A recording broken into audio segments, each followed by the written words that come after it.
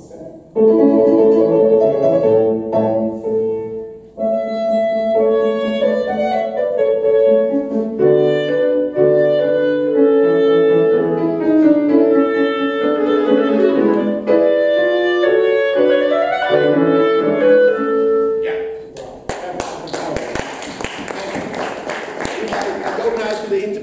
With orchestra, you have to play like that.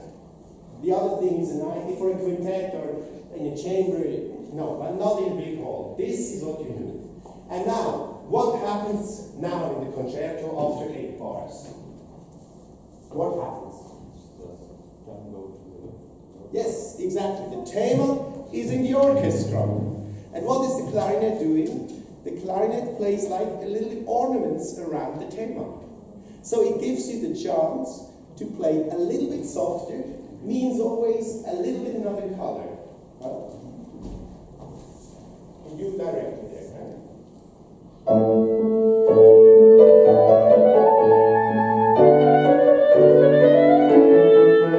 Now it is different.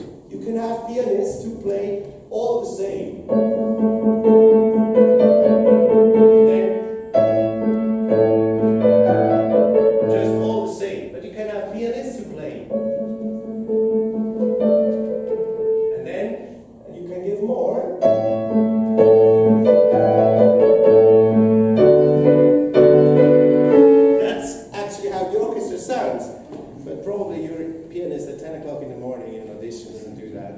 So you have a little bit to take in comparison to what the piano is doing, but you can give there already a little bit less.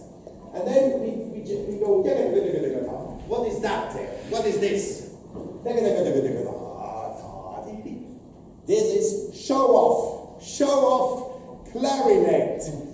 Have you ever heard a flute playing? A flute is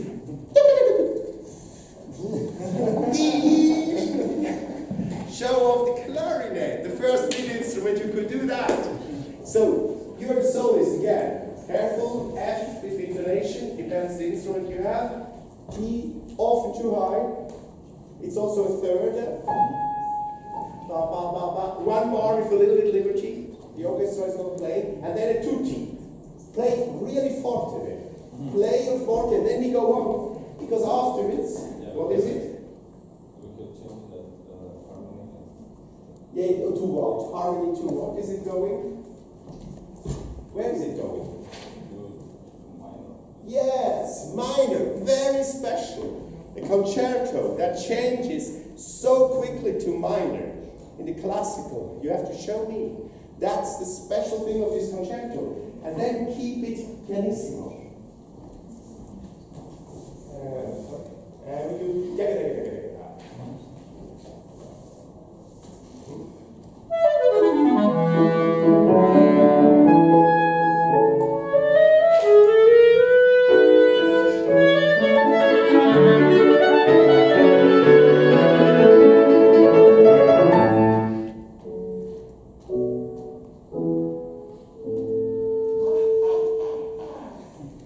intonation problem. That you have to solve. I cannot say more now. I don't have the time. This you have to solve.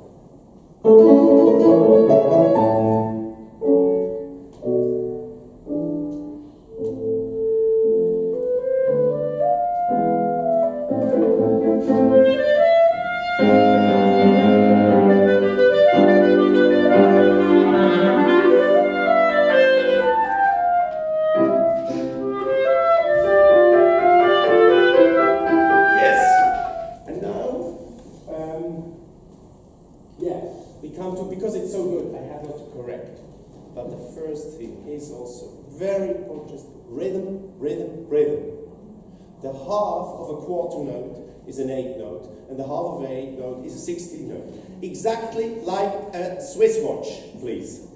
Do that, and then we can do smooth, smooth rubato for expression. But in general, totally. I will also play, also with an orchestra. The exposition you have to show to the orchestra, hey guys, I can play in time. I can play in time, please play nicely with me. And I play the exposition always on purpose, very rhythmical and clear. And then we have the Durchführung, development, and we have the Reprise, recapitulation, where we can be free. But in audition, that's also all the people said, rhythmically just right. But you do that really good. Now, yes, we have musical qualities, because perfection is not enough.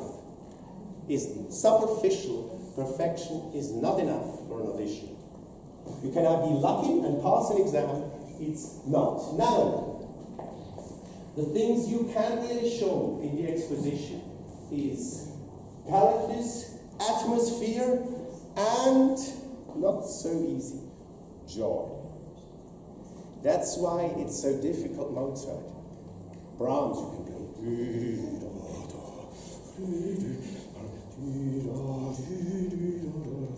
It's much more easy to show a depression and to be angry on stage than to show elegance. It's nothing more difficult than elegance. That's only some things and joy. Oh, he's laughing, yes.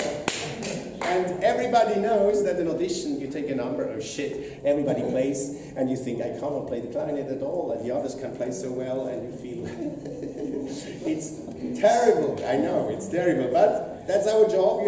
You can go and work in a bank or on the computer. No, you want to be a musician, so, okay, you have to do that. That's our job, to show joy, make joy, jokes. Okay, so, and you have to know, so I think we switch now from the orchestra version to the orchestra version, the free interpretation. Because it is not something totally different. That is not. It's not a border. You say this you are allowed or should do there, and you should not do there. But there are like rules, or you can say fields. And now we go to the next, because of course, if you play for an orchestra as a soloist, it's clear that all this first homogeneity of sound, is done, is covered, and now we do free interpretation. You have to tell me how much minutes do I have to work? We are late, but... What? We are late, but it's okay. Okay. Okay, we do 5 minutes. I think that's enough. That's nowadays we go, we buy everything. How to make an interpretation of Mozart? 5 minutes, that should be enough. No, of course you need a whole life.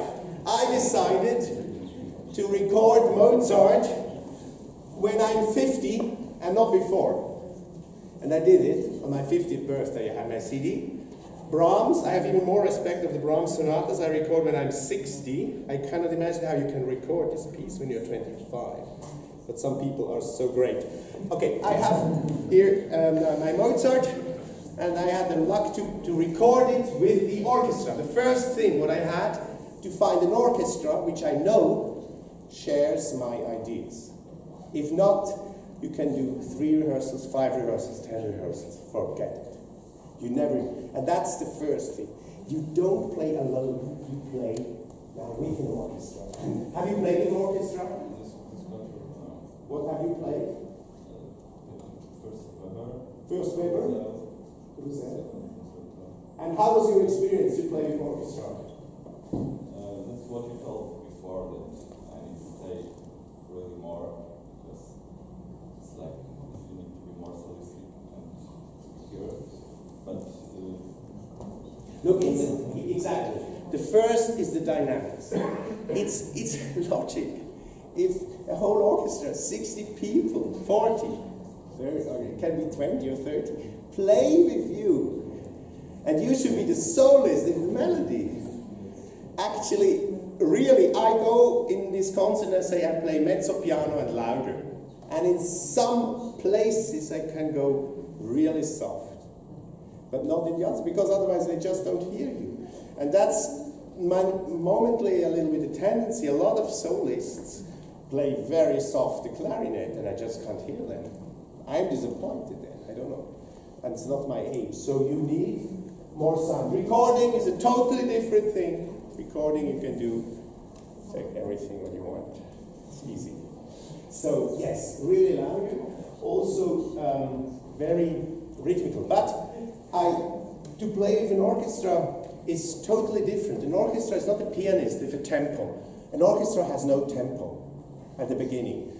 Often in the second movement it starts somehow. And when you have, I remember I played once the last movement, that's the horror, last movement, to start together with the orchestra. And then you have a conductor. Now how do you do it? A conductor is not able to give a tempo, I know, and normally it's really a difficult task. The best, I think, is when I give really,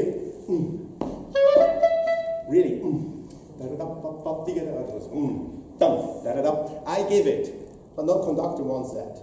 And then the conductor makes, I give always to the concertos, and then the conductor makes somehow in between like that. It's never together, never.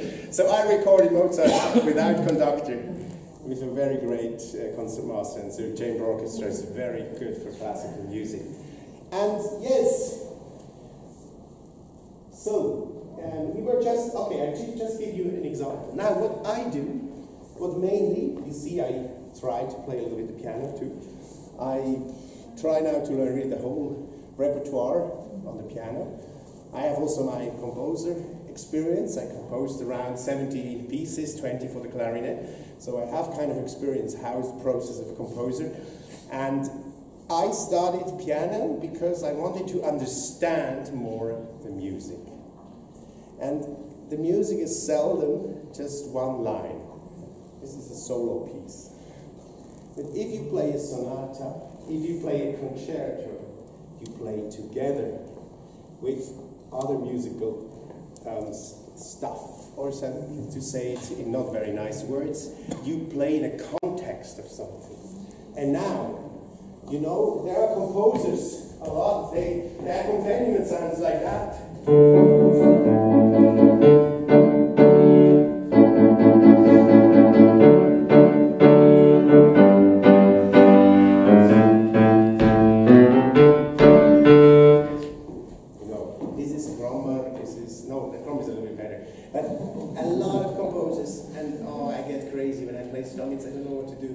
Because it's just not, and now we have Mozart.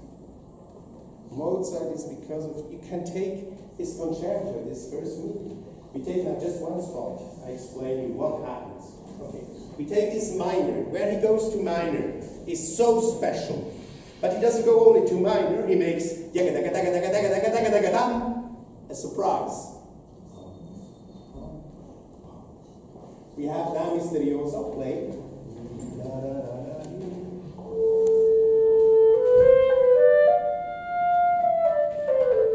You hear this note. That's very dissonant in the chord. So special. And Mozart is always like that.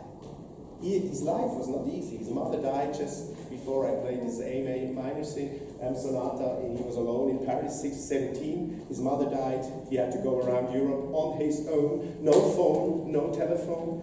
Not easy life. A lot of people died, and it was really not an easy life. He had from outside, but he was always, now it's evening, let's dance, we dance minuet. Let's make a party. Let's have some shots and we are happy together. This kind of turning the serious, the sad thing to happiness is a classical thing of the Age of Enlightenment. And nobody makes that more than Mozart. Mozart goes so deep into sadness. Here already, we just try, and it's so beautiful. And then we stop. We do again.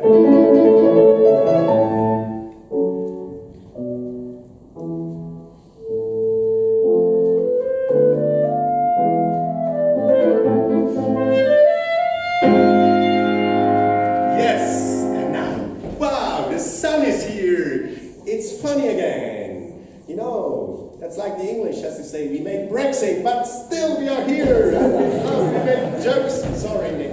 You can make a joke about Switzerland. This bum bum bum bum. And now what is he doing? It's incredible. He just stays on this.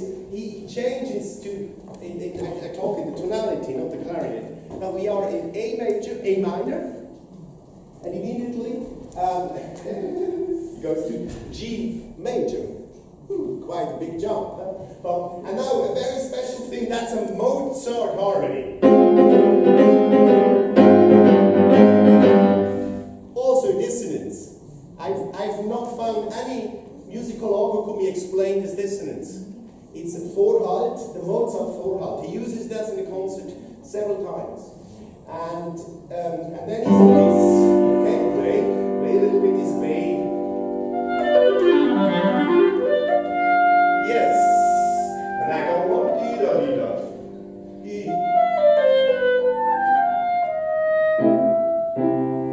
We're at C major. Okay, C major. Now, there I can always see that somebody reads really the orchestra. If somebody plays here,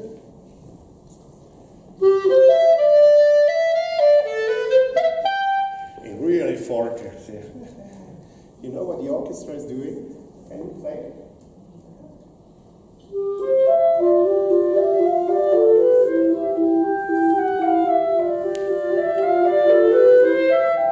No composer ever could write this, and it doesn't sound banal and stupid. Mozart could that. But now, this is not a hero melody above this. It's a very sensitive melody.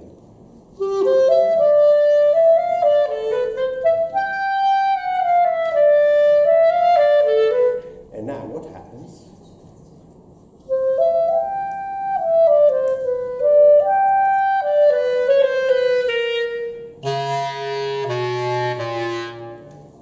This dramatic. Again, we were happy, and again dramatic. Huh? And of course on the bassette clarinet it's very nice because we can go down. And that's why you have to play with these clarinets. But you see this changes, and now for my taste, I play here only a little bit softer, and then show this dramatic of the diminished chord, and then bum bum bum and then play the bassoon. Okay?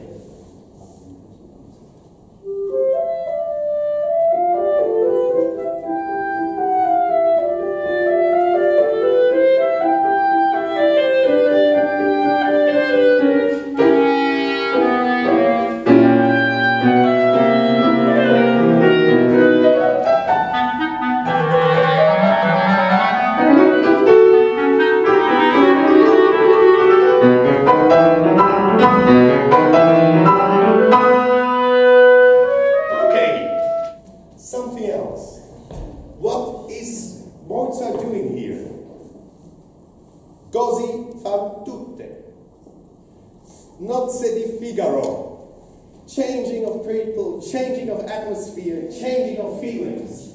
And that's what you have to do, in your interpretation anyway. But you can show it smoothly in the orchestra audition. And I think we can talk afterwards and tell you again, but I think you should just go in a certain direction more for the audition. Now, for the interpretation, you need 20 years.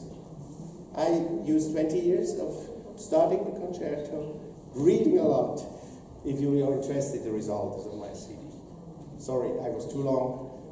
But you see, I'm still, after so many years, Mozart listening, Mozart playing, Mozart teaching. Oh, it's so wonderful. Thank you.